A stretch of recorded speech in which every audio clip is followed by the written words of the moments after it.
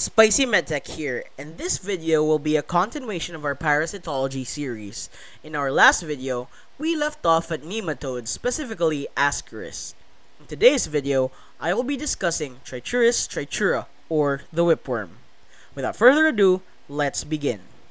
Now, Trichuris trichiura is a nematode, also belonging po sa ating phylum Nematoda. It is also known as the whipworm, and are commonly found in the tropics, including the Philippines.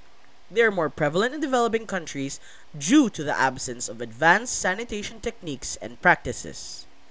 Now, one can get infected with Trichuris after an individual ingests an embryonated egg which matures in the soil. Now, the appearance of the ova of this parasite is very distinct. As we can see here, its ova is thick-shelled, consisting of an outer and an inner shell, a developing embryo, and a pair of polar plugs at each end. These are passed in stool onto the soil where it continues to develop before it becomes infective. Now, the adult worms, as we can see here, bear similarities to that of a bullwhip, hence the name whipworm. The female, similar to the Ascaris adult, appears larger than the male. Now, one would speculate that the larger and much thicker end of this worm is the anterior part, but it is actually the posterior part. The smaller end is actually the part that burrows itself into the mucosa of the colon, leaving the larger end outside. Now, as mentioned earlier, these eggs are found in the soil where it matures for about 15 to 30 days before it can become infective or have the ability to infect an unsuspecting host. Once these embryonated eggs are ingested, it ends up in the small intestine, where it hatches and releases larvae wherein they mature into adult worms.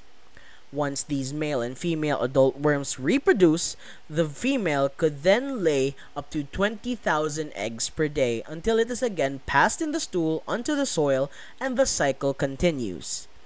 Now, the clinical picture of trichuriasis is as follows.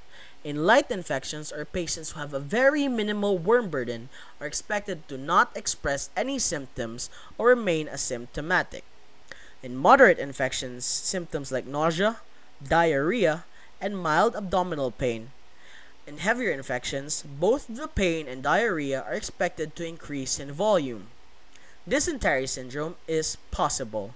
It is not the dysentery you might think of, like that of the dysentery brought about by gram-negative bacteria, although its symptoms are very similar in nature, but it is not dysentery per se. Another expression of a heavy infection is rectal prolapse. Now, before I tell you what a rectal prolapse is, if you are sensitive to imagery that are a bit graphic, you may pause the video and skip. Now, rectal prolapse is a condition seen in more severe cases of trichuriasis, in which the lower portion of the colon protrudes outside of the body. This is because the rectum loses its internal support because the worms burrow their heads into the intestinal lining, loosening the elastic epithelium and weakening the surrounding muscles. Now, this is diagnosed in ways similar to that of Ascaris, and that is through both adult and ova identification through fecal microscopy and adult identification through colonoscopy. The treatment of trichuriasis are these two antihelminthic drugs that interfere with the parasite's ability to assemble microtubules in the form of albendazole and mebendazole. To summarize, Trichuris trichiura is also known as the whipworm.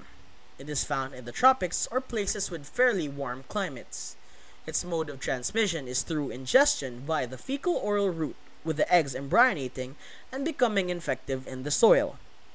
Patients with light infections or smaller worm burdens may remain asymptomatic, and those with heavy infections may have more serious symptoms. It is treated with drugs that interfere with the microtubule synthesis of these parasites, namely albendazole and mebendazole. It is prevented, once again, with good sanitation practices. And that would be all. Please subscribe if you're new here for more medical technology content like this. Thanks for watching. I hope you enjoyed.